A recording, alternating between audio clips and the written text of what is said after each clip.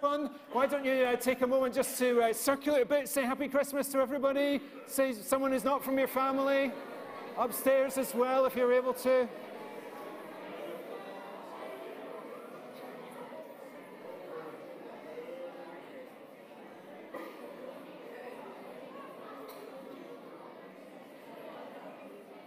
Well, it's Christmas Day, and we've been preparing for it for a little while, haven't we?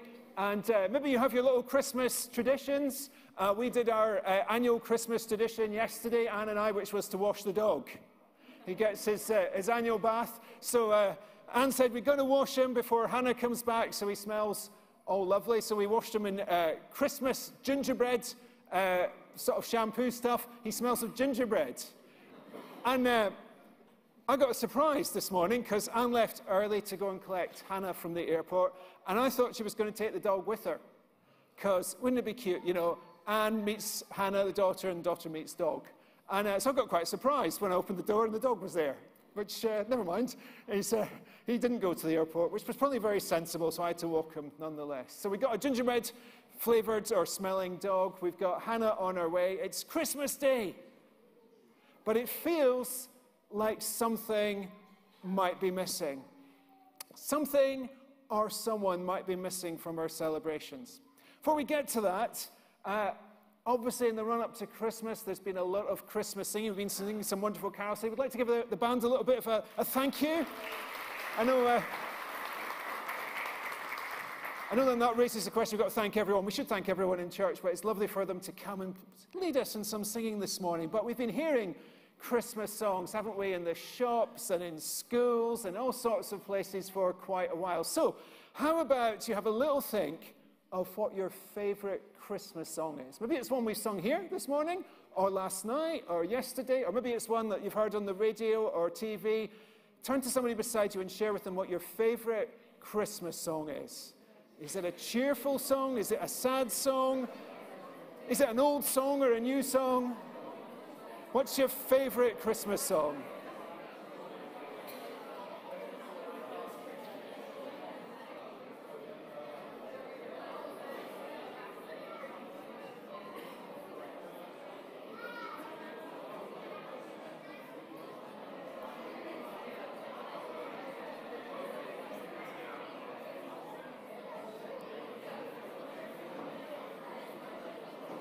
Okay. Does anyone want to, don't know quite how we'll do this, but there's a few of us here, there's a few of us upstairs and stuff, but maybe you could shout out your favourite Christmas song, and I'll try and hear it. Oh Holy Night, okay, a few people with that one. Oh Holy Night, we've enjoyed that one a few times in church and elsewhere. Any other ones that people would like to shout out? I'll try and hear. Sorry, what did you say? Rudolph the Red-Nosed Reindeer. Oh, yes, that Christmas one. Yeah, good. Any other ones? White Christmas. White Christmas? Yeah, I think. All I Want for Christmas. Anybody else got one? Perhaps upstairs? You have to shout real loud if you're upstairs. Joy to the World? Okay. You can perhaps... I never ever think how I'm going to get responses back, do I, in this church? But anyway, never mind. We'll work it out for next year. Anyway, I don't know. How many of you here like Last Christmas by Wham? Yeah, loads of you. That's great. Fantastic. I know you weren't putting your hands up because you don't want to do that. But I quite like it. And we sang it, didn't we? Did we sing it the other night when we were doing the Wetherspoons kind of thing? But I didn't realize until recently there's a thing going around called Whamageddon. This is a game that you can play between the 1st of December and the 24th of December, so we'll maybe try it next year if you didn't do it this year, when you have to try and avoid hearing Last Christmas by Wham. Okay, so in order to avoid it, people have to take all sorts of evasive actions. So you might have done these actions even if you were not trying to avoid Last Christmas by Wham. Has anyone here brave enough to admit that in the past few weeks during December, you've avoided shopping in supermarkets? No, I've not done that. I managed to shop in the supermarket. What about not daring to turn on the radio just in case you hear Last Christmas by Wham? Yeah, I've avoided some radio stations. Avoiding the pub or local cafes and restaurants in case you hear Last Christmas. not going to a Christmas party. I've managed to do a few of these things, actually, but that's for different reasons. Anyway, a public apology was made by a football stadium DJ. You know, if you go to the football, they're playing music beforehand. Often at Reading FC, it's something very, very sad they're playing at the moment. But he thought, I know what I'll do. I'll play Last Christmas by Wham. That'll get everyone in the Christmas mood. And apparently it didn't, because 7,000 people were knocked out of the game Whamageddon in one go. Players who've been trying to avoid George Michael and Andrew Ridgeley's 1984 hit for as long as possible before Christmas Eve got eliminated in one foul goal.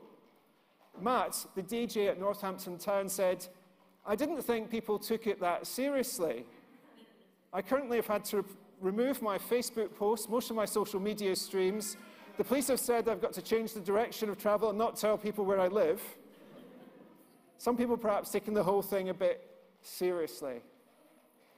Christmas songs, Christmas presents, which Elsie had some of us share there, Christmas food. There's lots of things to celebrate about Christmas. But sometimes it's increasingly easy to avoid the real message about Christmas. Is something or someone missing from your Christmas?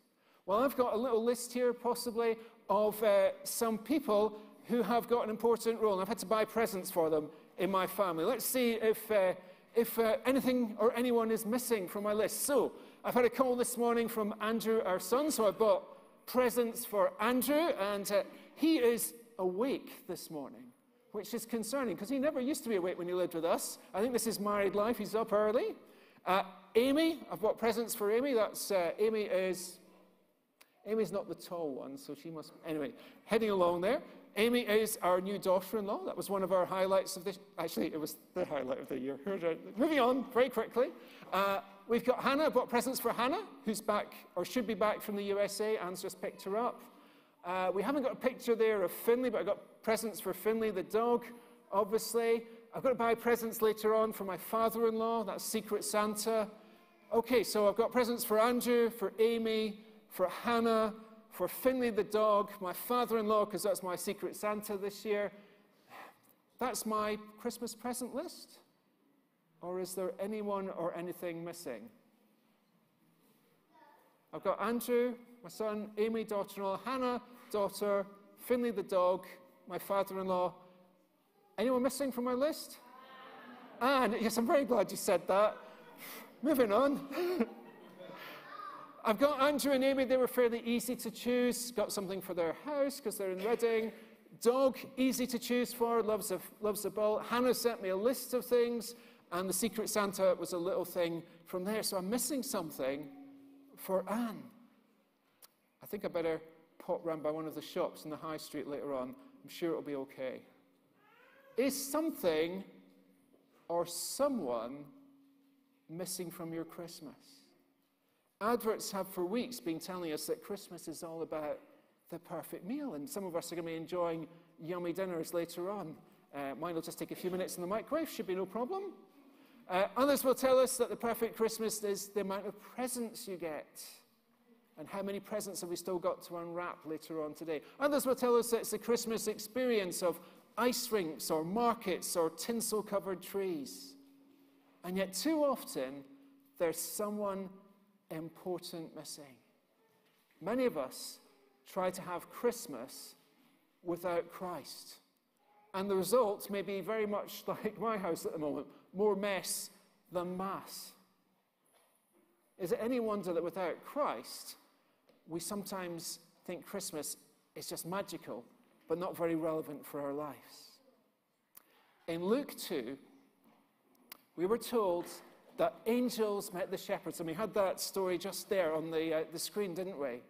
And the angels said to the shepherds, "Today, in the town of David, a Savior has been born to you. He is the Messiah." And to the shepherds went, well, shrugged their shoulders and said, "Let's get back to sizzling our sausages over the fire." Or some of the shepherds said, "We don't believe in angels. There's no such thing as angels." And they continued on with their nightly activities. Is that what happened?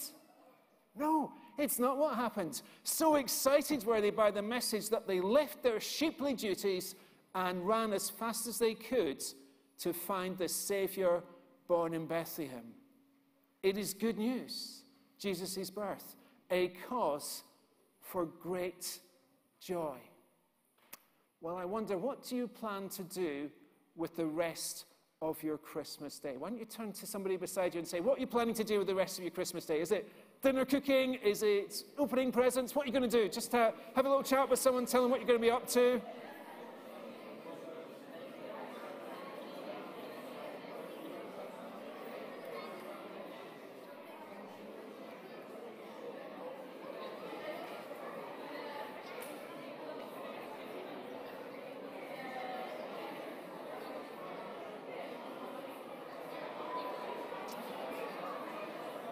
Okay, so as soon as I stop talking, one more carol, we'll be able to crack on with it. But, okay, so maybe some of us will be having lovely presents, or delicious foods, or watching a Christmas movie, or playing games, or maybe even some of us will having a little snooze. Christmas Day can be so busy that it passes really, really quickly. So busy can it be that we can forget the joy of the birth of Jesus. The shepherds found that the good news about Jesus was a cause for great joy. So first thing today, let's make sure Jesus isn't missing from our celebrations. And then just one other thing, a little verse from Luke 2 as well. After Jesus was born in Bethlehem. So today we celebrate. But what about after? It's very easy to rush on to the next thing, because today we celebrate that Jesus was born in Bethlehem. We remember his birth. But what we do about this tomorrow? Do we simply pack everything away for another year? Do we go visiting relatives tomorrow? We know what we're doing today, because today will be busy, but what about Jesus tomorrow? After Jesus had been born, sometime after, we don't know how long after, Magi came and offered Jesus 3 famous presents: gold for a king, frankincense for worship, and myrrh to anoint for burial. There's a reminder in the presents that we give and we receive that Christmas is about receiving and giving. First, we make sure that Jesus isn't missing. We receive the good news about Jesus. And then we respond, we give.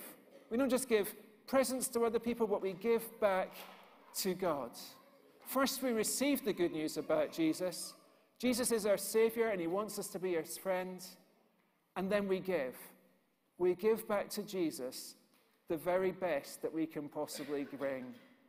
Gold for a king, frankincense for worship, myrrh to anoint for burial. So this Christmas Day, let's make sure Jesus isn't missing from our Christmas celebrations. Let's receive the joy of his arrival with good news, and then let's give back the best we can to Jesus as our Lord and Savior. Let me say a short prayer, and then we'll hand back to Elsie. And now I'm going to close my hands and close my eyes and say, Dear Jesus, thank you for your birth in Bethlehem all these years ago. Thank you that, like the shepherds, we can receive your birth, this good news, with joy. And thank you, like the wise men, we can come to give you our best, to give you our worship. Help us to enjoy today, but also to live for you tomorrow, to receive and to receive your good news and to give you our best in our worship. So, Lord, bless this Christmas day and the days that follow. In Jesus' name we pray. Amen.